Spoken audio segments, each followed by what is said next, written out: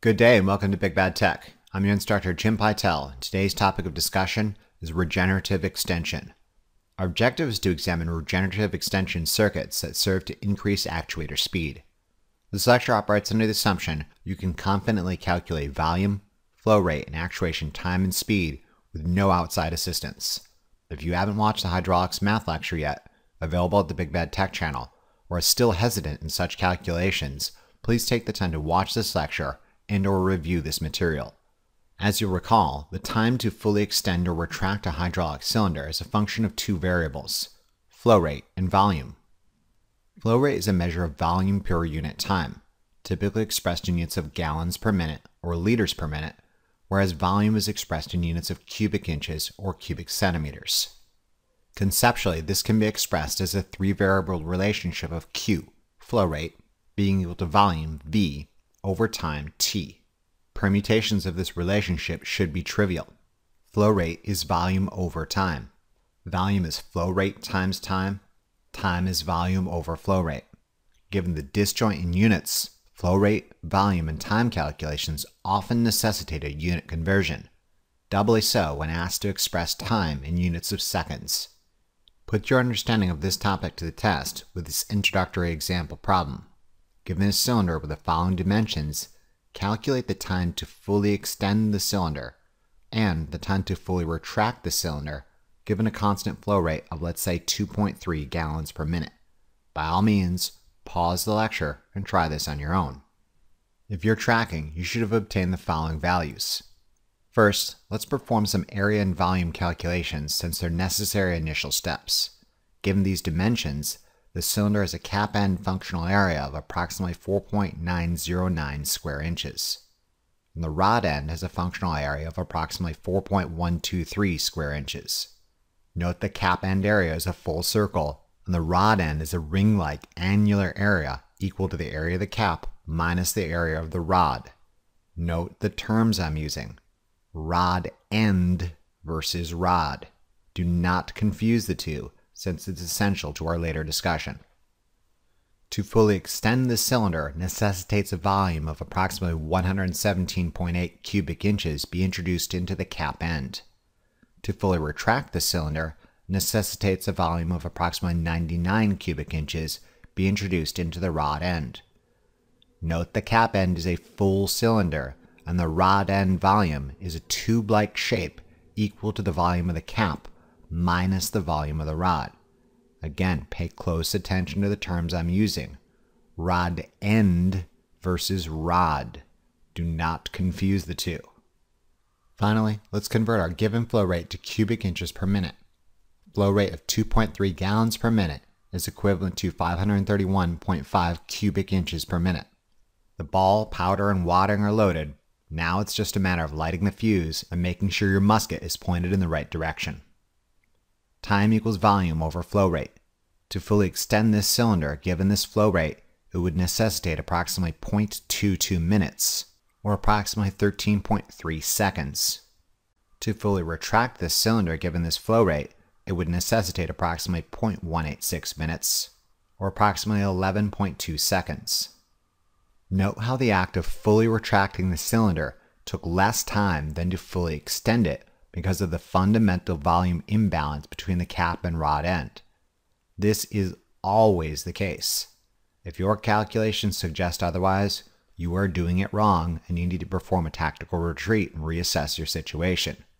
Think about how variations in one quantity or another affect this relationship. If flow rate increased, it would take less time to fill the same volume. If flow rate decreased, it would take more time to fill the same volume. Conversely, given a constant flow rate, it takes longer time to fill a larger volume and less time to fill a smaller volume, hence the imbalance between extension and retraction speed. It makes sense. Let's now assume this system is limited to 400 psi, and given these dimensions, we can now use Pascal's law to determine extension and retraction forces. Pascal's law states that the maximum extension force is approximately 1,963.5 pounds force, and the maximum retraction force is approximately 1,649.3 pounds force. Again, note the imbalance between extension and retraction forces because of the fundamental area imbalance between the cap and rod end. Given the same pressure, a cylinder will always exert more force at extension than at retraction because there is more functional area upon which pressure can act. Remember this. Note during normal extension, the cap end of a double-acting cylinder is hooked to pressurized flow, and the rod end is dumped to tank. Consider, however, a regenerative extension circuit where both ports of a fully retracted double-acting cylinder are hooked to pressurized flow. Given equal pressure on the cap and rod end, what does the cylinder do? Does it extend, retract, float freely, or does it lock in place? Pause the lecture and think about this. Take your time and really think about it, and don't just casually pick an answer. Use Pascal's law and our previous calculations to support your conclusion. If you're tracking, you should have predicted that this cylinder would extend. If you thought otherwise, I am super disappointed in you and call into question your understanding of Pascal's law and area calculations. So disappointed, in fact, I'm going to build a cage, put you in it, get the sharpest stick I can find, and spend all day poking you with it. Every time I poke you, I will remind you that force equals pressure times area. Given equal pressure and different functional area, there will be a force imbalance. The cap end has larger functional area and will exert more force. The rod end has less functional area and will exert less force. A double-acting cylinder with equal pressure on both the cap and rod end will always extend. Given this system is limited to 400 psi, it can be shown that the cap end will exert 1,963.5 pounds force working to extend this cylinder, counteracted by the rod end exerting 1,649.3 pounds force working to retract the cylinder. Therefore, this cylinder will extend with 1,963.5 minus 1,649.3, or approximately 314.2 pound force. This is one way of calculating the extension force of regenerative extension circuits. However, the observant among you will notice that the quantity of excess functional area in the cap end is equal to the area of the rod. When you've got approximately 4.91 square inches acted upon by 400 psi working to extend the cylinder, opposed by approximately 4.12 square inches acted on by 400 psi working to retract the cylinder, you've in effect ultimately got 0.7854 square inches acted upon by 400 psi working to extend the cylinder. The functional area for a regenerative extension circuit is not the cap, nor the rod end, but rather the area of the cap minus the area of the rod end, or more simply, the area of the rod. Use this picture to help you remember this. Again, Pascal's law states that force equals pressure times area. 400 times 0.7854 equals approximately 314.2 pounds force. Either way results in the cylinder exerting the same amount of force in regenerative extension mode. At first glance, the advantages of regenerative extension might seem dubious at best, since it results in a cylinder exerting significantly less force than normal extension. However, when you step back and look at this system in terms of flow and actuator speed, the advantages are immediately recognizable. Recall that Pascal's law states pressure inside a confined fluid is experienced equally and undiminished in all directions. Flow into or out of a space, however, occurs whenever volume expands or contracts. Given we've demonstrated the double-acting cylinder with both ports at the same pressure will always extend, note that as it does so, the cap end volume expands and the rod end volume contracts.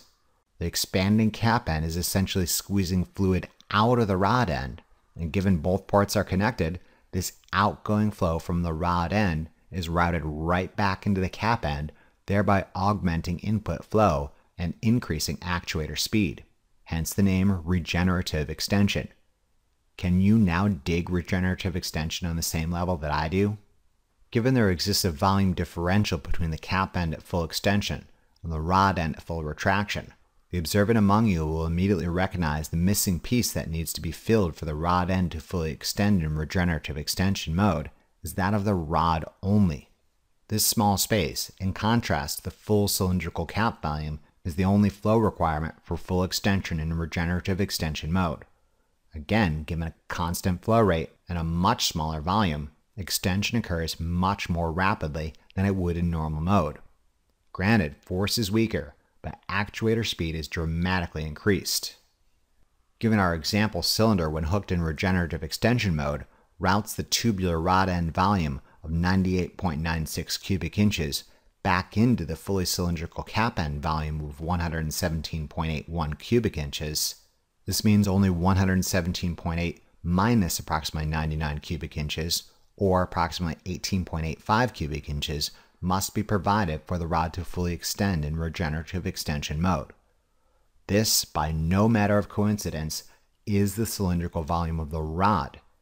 Being a diameter of 1 inch, making an area of 0.7854 square inches, extruded over a distance of 24 inches, ultimately yielding approximately 18.85 cubic inches of space that must be filled. Either calculation method is fine because both ultimately yield the same result, albeit some methods are quicker than others. Again, assuming a constant flow rate of 2.3 gallons per minute, or 531.5 cubic inches per minute, this would result in extension time of only 0.035 minutes, or more appropriately, 2.1 seconds. In summary, regenerative extension exerts smaller force than normal extension, but extension occurs much more rapidly. The smaller extension force is a byproduct of the area imbalance between the fully circular cap and the ring-like rod end areas being exposed to the same pressure, such that the resultant force favoring extension is the input pressure times the area of the rod. The faster extension speed is a byproduct of the tubular rod end volume being routed back into the fully cylindrical cap end, such that input flow only needs to fill the smaller rod volume. Given constant flow and a much smaller volume, extension time is much smaller and actuator speed is increased. Again, carefully note which terms I'm employing. Cap area, rod end area, cap volume, rod end volume, rod volume. Do not be the person that shows up for a pre-lab quiz on this subject and says, I forgot the formula for regenerative extension. There is no formula for regenerative extension. Understanding regenerative circuits is only a matter of understanding the construction of double-acting cylinders and how area and volume differences affect the observable results of Pascal's law and flow calculations. Stay organized. By all means, draw a picture. Let's try this example problem on for size. Given a cylinder with the following dimensions: a cap diameter of 3 inches, a rod diameter of 1¼ inches, and a travel length of 16 inches, calculate the maximum extension force and the time to extend in normal extension mode, and then calculate the same quantities again in regenerative extension mode, given pressure is limited to, let's say, 500 psi, and flow rate is constant at 1.8 gallons per minute. By all means, pause the lecture and take your best shot. Part 1, normal extension mode, should be well within your reach with no guidance. If it isn't, I've got a stout cage and a sharp stick with your name on it. For Part 2, regenerative extension mode, again recall that you must simply stay organized. The cap is different from the rod, which is different from the rod end. Draw a picture and stay organized. For those struggling or just sitting there with a dumb look on your face, here's a hint. Get to work calculating all the areas and the volumes first. You'll need these for all subsequent calculations regardless of mode, normal or regenerative. If you're tracking, you should have arrived at these results.